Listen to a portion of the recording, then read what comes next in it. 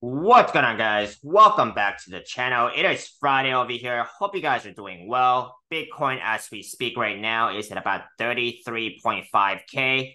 Pull back almost 2% today. What could this mean for the overall crypto markets? Because it is very important to be keeping your eyes out on Bitcoin. It is the driver of the entire crypto markets. If Bitcoin goes up, as we have seen earlier this week, it will pull quite a bit of these altcoins up with it. However, when it is pulling back, as we see right now, we do see quite a bit of these altcoins pulling back as well. So we're going to be taking a look into the Bitcoin chart and see where it is likely to bounce, or is it likely to continue pulling back, dragging quite a bit of these altcoins down with it. Now, the main topics for this video will be KASPA, ICP, and FLUX. We're going to be taking a look into the latest technical price analysis for these tokens, as well as their upside and downside price targets, and some key price levels to be paying attention to in order for these coins to go either direction. Okay, now, of course, none of what I'm saying here is financial advice. It's purely my personal speculations and opinions. I could very well be wrong. I am not a financial advisor, nor am I an elite trader of any sort, even though I am a profitable trader who's been able to keep most of my profits during the last bear market, and I'm looking to crush it here for the next bull cycle. So if you guys feel the same way, if you guys are feeling pumped on this Friday morning, hit that like, hit that subscribe button. Let's get right into it.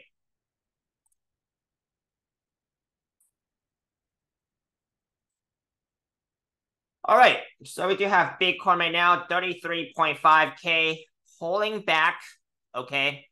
We're on the weekly time frame right now, so this is still the most important chart to be paying attention to, in my opinion, because we have broken out of this long-term pattern here, this cup and handle, right? Resistance was at about 32K area, has been resistance for quite some time, and finally broken through this week. Okay, that is very bullish because of, what just happened, right? Now, measure move out of this breakout of this cup and handle for Bitcoin is right underneath 50K, okay, 49-ish, right? So, measure moves, of course, are estimates only, okay? It could be over and under. It is to be taken with a grain of salt because I've seen, price action doing different things according to their measure moves. Especially in bull markets, measure moves get crushed by the bulls. However, in bear markets, measure moves are, are don't usually get met, okay? As we have seen with quite a bit of these altcoins so far, or it takes a longer time for them to be met, okay? So something to be considering. Now, if we actually get to 50K and meets this measure target, then I'm looking at the next measure target here, which is basically the breakout of this bigger falling wedge pattern, which is basically your 2022 bear market.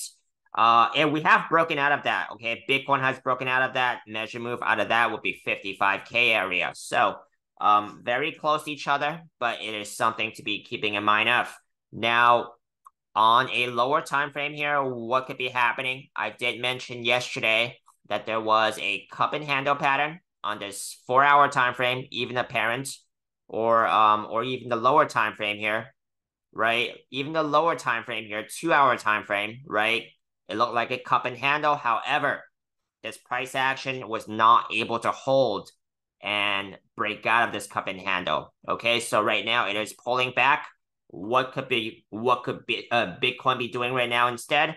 Okay, so 2-hour time frame, we can still see a falling wedge pattern, right? But if we actually come over here to the 6-hour time frame, we are going to be touching the 6-hour 21 SMA, currently at about, which is the blue line here, currently at about 33.4K area. Okay, we have not bounced off that moving average yet. So in my opinion, I think there is a pretty good chance that this price action bounces off this moving average because it is a just from my own observations, okay? So I mean, it's not a guarantee that it's gonna bounce off and where it takes the price action back higher, but I think it would still get a pretty good bounce. That is just my opinion. I could very well be wrong, so don't take that as financial advice, of course. So this is what I'm looking at. And we have a falling wedge that kind of goes along with it too, right? So a bullish pattern and a moving average where I would expect this price action to get a pretty good bounce off of. Okay, so two things that I'm pointing out here. Of course, if Bitcoin actually breaks down from this falling wedge against its probabilities and it breaks this moving average, right? The next one I'll be looking at,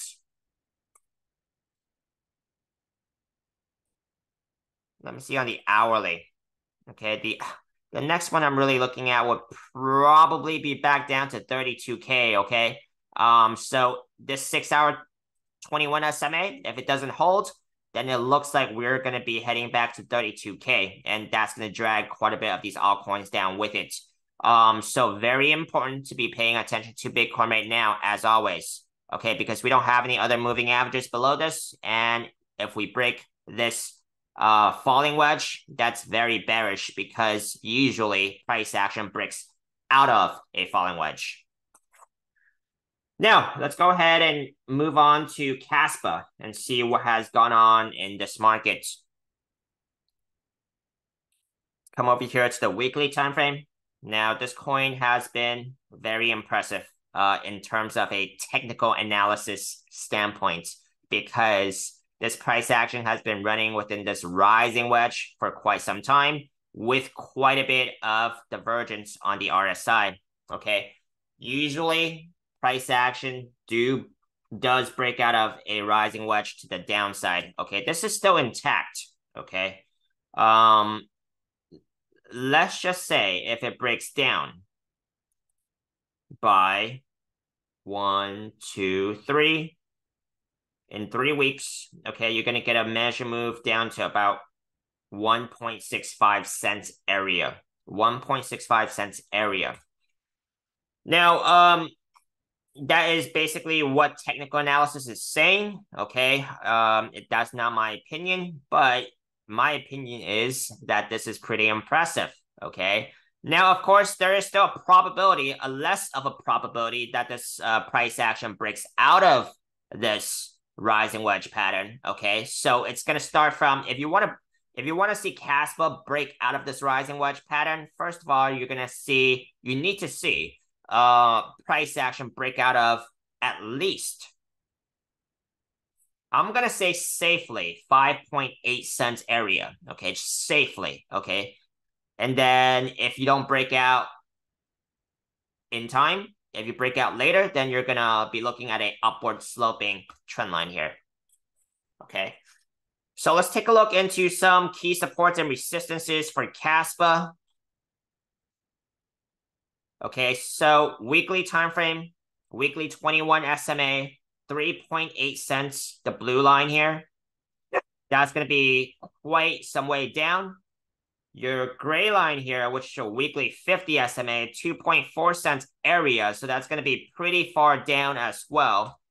Those are going to be some key supports for KASPA. Okay, you guys can repeat the same exercise for the daily, 3-day, monthly time frames, finding moving averages as key supports and resistances. We're not going to do that here because that would take quite a bit of time. So I'm just going to point out some of them to you. Now, of course, the key resistance here is going to be your upper trend line on this rising wedge, okay? Very bullish if this price action is able to break out of this rising wedge. Now, let's go ahead and take a look into ICP. See what's going on in here. All right, ICP here, falling wedge. It has not broken out of this falling wedge yet, okay? I think on the 3-day time frame where you can actually see a validated falling wedge here because we got 3 candles touching on both trend lines. Okay, so if ICP is able if ICP is able to break out of this rising wedge, falling wedge, excuse me. If ICP is able to break out of this falling wedge, we have measure move, $7.60 area, okay? That would be the measure target out of this falling wedge, which is basically you take the opening measurement of the pattern and then you put it on a future breakout date, okay? So I think this is reasonable. Now, let's see what's happening on the lower time frames here. Okay, let's see if we can get any kind of clues on if this price action is going to be heading towards the upper trend line or heading back down to the bottom trend line. Okay, as we have said, yes, last time we talked about this, there was a double bottom. Okay, it looks like price action has broken out of that double bottom because it is above that neckline of about $3.35 area. Measure move out of that smaller double bottom will give you about a $3.85-ish measure target. ICP has went up as far as about $3.70 area. Okay, so let's see if this can continue. So let's go down to the lower time frame here and see if I can get any clues on what could be happening. I'm sorry for the dogs. I'm not gonna go and get the dogs right now. So if you guys hear any barking, just excuse me. Okay. Let's go ahead and go to the hourly time frame because I don't see a particular pattern here on the 4-hour time frame. I still don't see a particular pattern here. It looks like you had some kind of rising wedge breakdown, right? Has some kind of rising wedge breakdown. And then it basically continued downwards.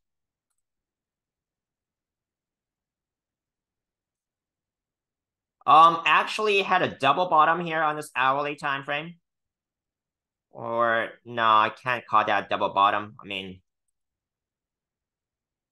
yeah, you could. I mean, that's a double bottom there. And then it basically broke. It tried to break out, but it was not successful. Okay. So, that's basically what I'm seeing so far. You had a breakdown of this rising wedge, and then you had a double bottom, failed.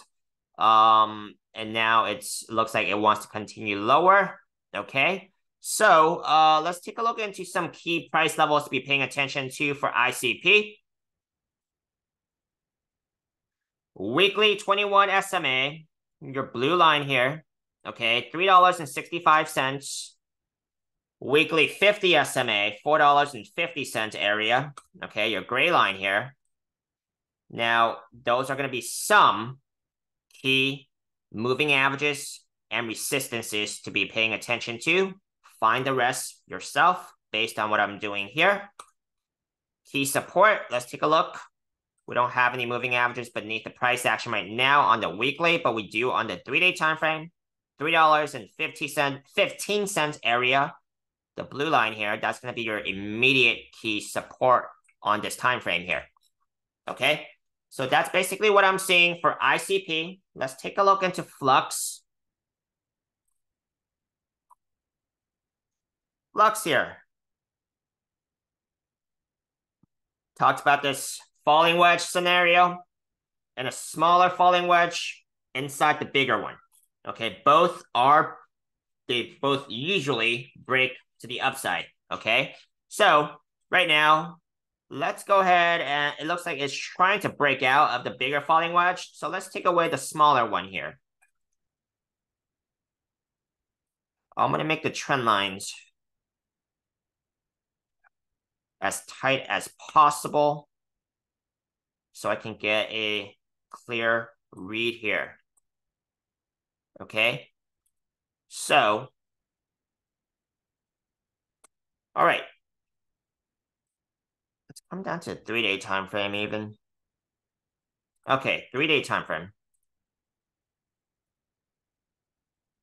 It looks like we are trying to, FLUX is trying to break out of this chart here right now, right? It is above the 3-day 21 SMA. Okay, it looks like this could be a breakout here.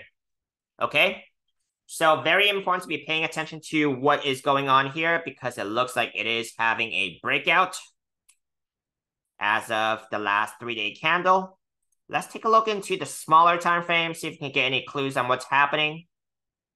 If this would likely be a successful breakout or would it be a fake out, right? So 4-hour time frame. It looks like this could be some type of a cup and handle pattern that's forming, but Flux does need to come back up to about 37.50 cents, 37.5 cents, okay? 37.5 cents to retest this neckline.